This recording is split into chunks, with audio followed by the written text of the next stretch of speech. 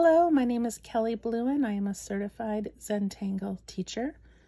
Welcome to my 15 minutes of Zen, where we draw together. We focus on one tangle using the Zentangle method of drawing and just try to get relaxed. So today I'm using a Micron 05 pen, a Zentangle brand graphite pencil, and a white tortillon for blending. Feel free to use any writing utensil you have on hand, any kind of a pencil for shading, and if you don't have a tortillon, you can use a Q-tip, your finger, or the corner of a napkin. All right, I also have a 2-inch by 2-inch square tile I'm working on. This is a Zentangle brand tile called the Bijou tile. You can draw on whatever you have, but I recommend making a small square to work in.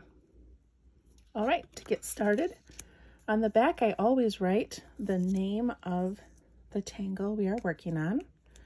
So today we are working on Scena, and I just put the ZT because it is a Zentangle created tangle.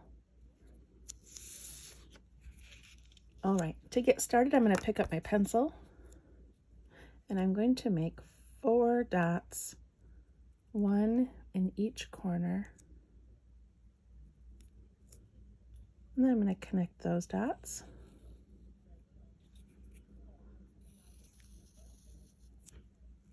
I'm sorry, it's getting blurry. This is just to frame in our piece. I'm not concerned with making them straight. And then for this tangle today, we're going to do something a little bit different. I'm going to actually draw a heart in the middle of my box. Okay, then I'm going to switch to pen. So Scena is a series of lines, and instead of just going straight off of the edge and making the lines this way, I'm going to use Scena to create a little bit of a flow. So I'm going to go ahead and ink in my heart.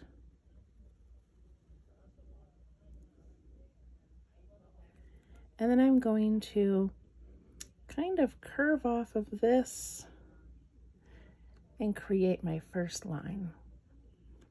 When you're doing Scena, there's no right or wrong way. It doesn't matter what size thickness pen you use. It doesn't matter what your lines look like. It's just a fun way of filling in a space. So now I'm going to mimic that, or I guess aura it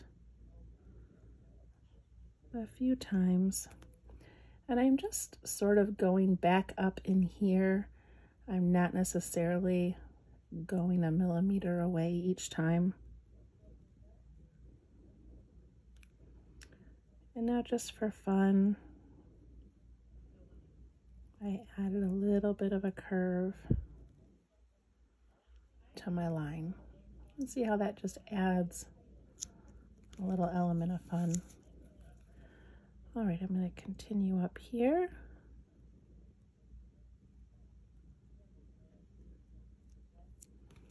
Again, you can see that I'm kind of staying close in here and then going out a little ways when I go out to the line.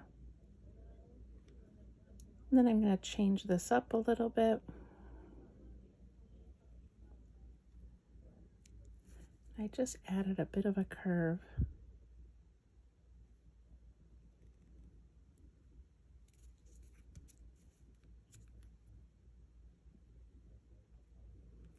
And one thing about Scena is that no matter which way you go, it'll turn out. So now I'm kind of catching up to my space here, so I am going to start going over a little bit more.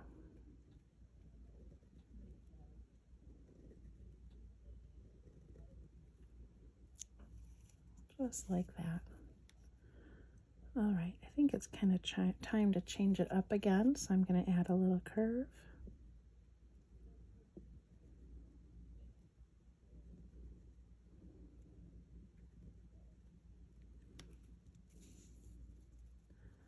Now, Scena isn't typically done off of a shape. Often it's just done off of a line of some sort. But I kind of thought this would be fun today. I still have some curve going on here.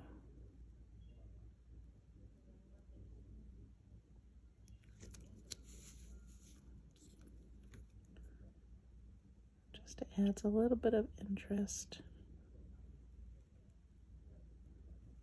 It's up to you how many lines you want to add when you're doing this and how close together.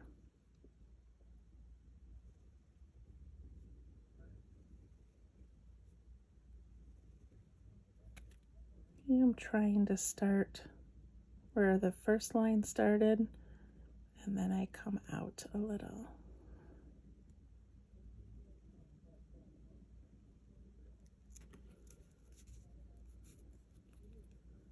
Go back up this way.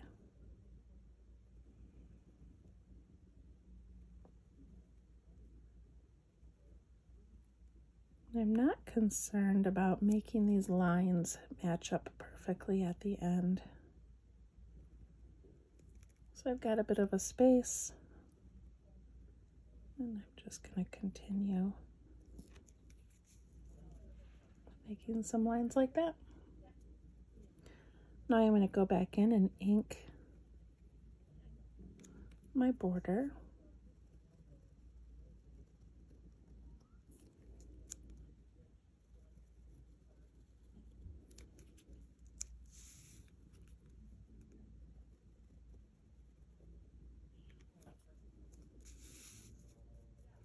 Okay, that is Scena, but now we're going to do a couple of things to it.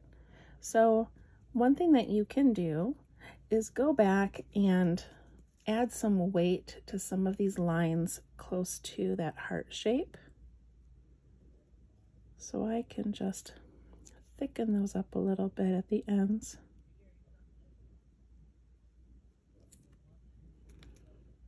See the difference there?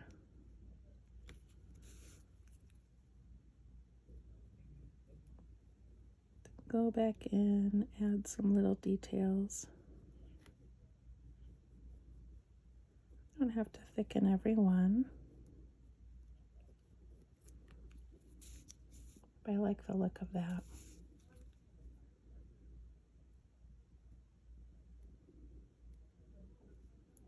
The other thing you can do is add some weight at the end of these.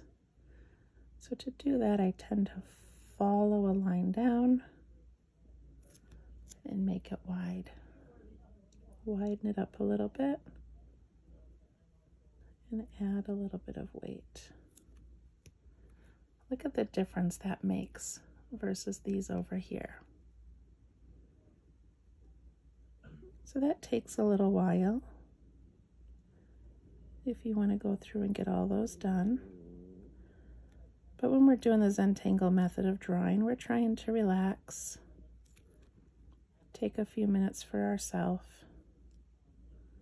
And I'm not thinking of the end product so much as I am just enjoying making these lines and adding a little bit of enhancements. Look at the difference that does. I really like that a lot.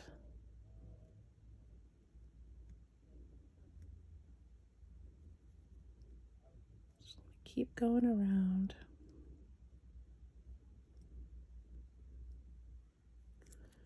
You could also, if you didn't want to do the weight, or maybe along with these little weighted lines, you could go back in and add some orbs or some patterns in between some of these lines. Add a little bit of character, a little bit of detail. You also can always go back and add a line in between two of them if you feel like you've got a big space. Like perhaps right here I might just throw a line in because I had a little bit of a space.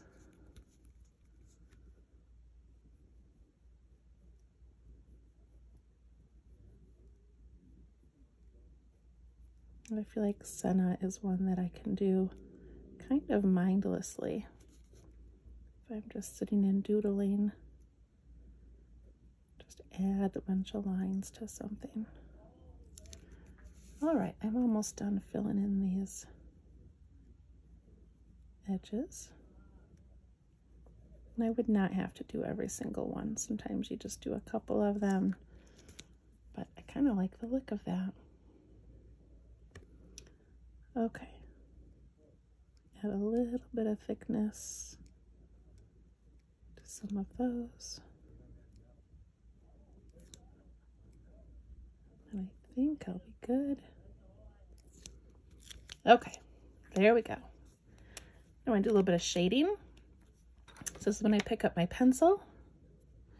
And to shade this one, I'm going to go around the outside edge of the heart. And I'm just kind of putting a little bit of graphite down along the edges. And along this side. I like working with small tiles because I can move them as I work. Okay, I'm also going to do the inside of this edge here. And I'm going to put kind of a lot down. Try to make it a little bit dark.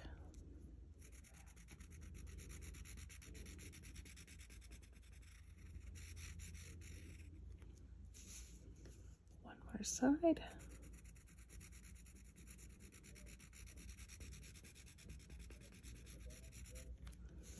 And the top, I'm just going to put a little bit more down right against that edge. I like it to be nice and dark.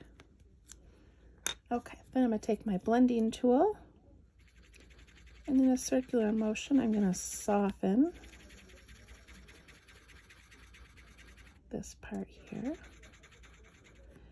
And as I'm softening it, I'm also kind of pushing it out towards that middle of the shape. What you want to do is blend it so that it goes darker to lighter. And the same with this down here. I'm going to sort of push that out into that shape. Don't want a straight line. Okay. All the way around.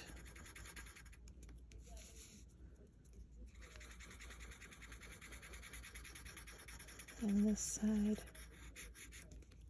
You can always go back in and add more graphite if you'd like those edges to be a little bit darker. Sometimes once you smooth them out, you lose that really dark spot on the end. So I can go back in and add a little bit more if I'd like. I'm trying to point my pencil towards that line so I get a more precise lay down of the graphite. I'm going to go around the heart a little bit more.